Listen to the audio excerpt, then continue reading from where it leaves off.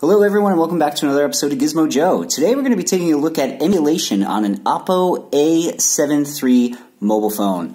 So as you can see in front of me, I have the Oppo A73. This is a fairly popular budget handset here in Australia. I've done a fairly in-depth review on this particular phone, so if you're interested in picking one of these guys up, take a look at that video. It's got some camera reviews, etc., and performance reviews, whatnot. Anyway, as you can see, this phone is a pretty slick-looking phone. It's made out of plastic, but it performs decently well, and like I said, it's a good budget phone. It runs a MediaTek 6763T processor, with 3 gigabytes of RAM, and I mean, as a daily driver, it's pretty good. The camera isn't bad. It's even got some face unlock features and stuff like that I never really used. But anyway, I picked this phone up a while ago, specifically for the channel, and my partner was using the phone for a while. And she's since upgraded, so this was just sort of sitting in a drawer. And I took one look at it and said, I wonder if I could do some gaming on it. And so that's what we're going to take a look at today. So what I've done is, obviously, with this particular phone, I've just connected it to my Xbox One controller here. If you don't know how to do that, it's actually really, really simple. Basically, you just turn the Bluetooth on the device, and then basically you put your Xbox controller in pairing mode. So there's a little button right up at the top there, and all you need to do is just turn your controller on, hold this button down, this little LED light, or the Xbox light, will flash. It should pop right up on your phone, and you just hit connect, and you'll be good to go. And you can actually sort of wake up the phone just with a button tap.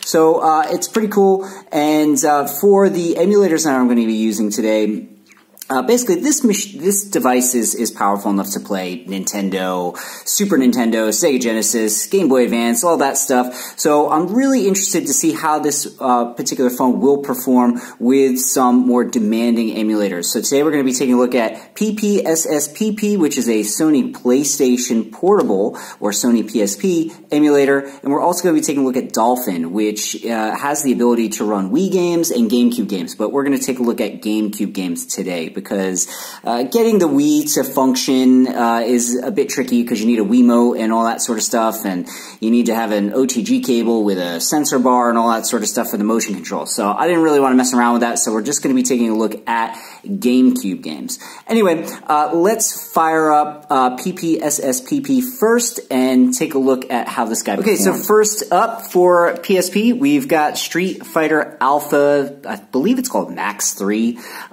Basically, this is a great little port of Street Fighter Alpha 3, and on the PSP it runs really well. It's got tons of character lists, etc. Just full disclosure, I'm not very good at fighting games, so I'm probably going to suck pretty bad, but don't hold it against me. Again, this is just sort of a performance test.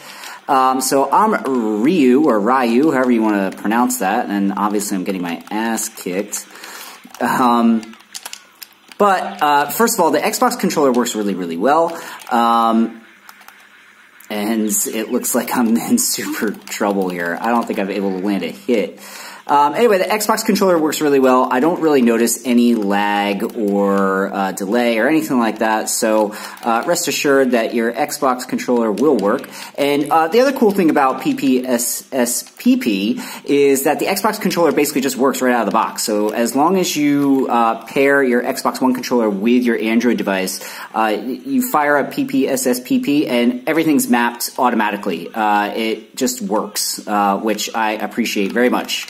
Now, this seems to be running at full speed to me. Now, I love the PSP. I've had 2, and I have a ton of games for it. I think it's just a great little handheld, and I've played a lot of these games, so I'm familiar with how they run, and this one is pretty much running at full speed, if not full speed. So, like I said, this one definitely works. Now, I will say that obviously Street Fighter isn't the most demanding game in the world. It's obviously 2D sprites. So what I want to take a look at next is something that has 3D polygons and stuff like that. And for that, we're going to be taking a look at Burnout Legends. So let me fire that up and we can take a look at it. Okay, so this is Burnout Legends. This is a really great racing game for PSP. And what I had to do is I messed around with this a little bit, and it was definitely running a little bit choppy. The music wasn't great. Obviously, I've turned down the music because of licensing issues. But I had to turn frame skip on in order to get this guy to run properly. So we'll just take a look at just a single race and see how we go here. Like I said, it wasn't running fantastic. It definitely was playable, but it was a bit sluggish. So I found that the controls were drifting a little bit, and it was a bit difficult to actually control my car with any sort of, kind of finesse. And as you can see here, like I said, I've got frame skipping on to 1, and it still looks a bit choppy, and I feel like there is a bit of delay with the controls here. Now, I'm reluctant to turn frame skipping on any further than 1, and as you can see, there's some really bad slowdown here. I'm reluctant to turn frame skipping on, 2 or even 3, because I just feel like it becomes too choppy to be playable. So, like I said, I mean, when you don't have any of the other racers or any of the other traffic on the track, it seems to run pretty close to full speed. But as soon as you get some of the other racers and some of the other, sort of traffic on the road, that's when I feel like it really starts to bottleneck. I'm not sure why that is. I don't think it's the RAM. I think it might just be the processor. It is what it is. Is it playable? Yeah, I think it's playable. But it's not a fantastic experience.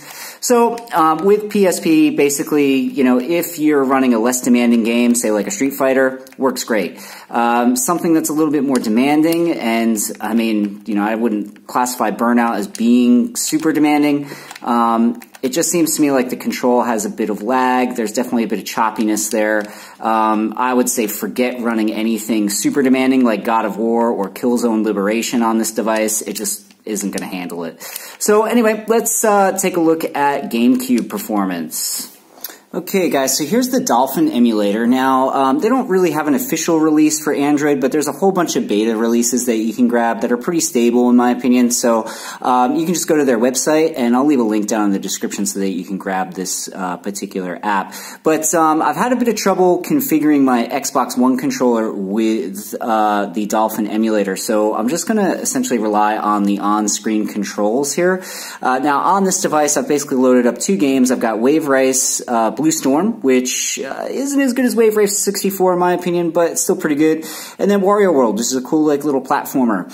Now, let's try to fire up Wario World. Obviously, we're going to have to use the super convoluted on-screen controls. Alright, so it's crashing immediately, so let's see what this little log says here. So basically it's saying that this device's performance will be terrible before it crashes. Basically, I think what it's saying here is that the OpenGL driver does not support, ext buffer storage.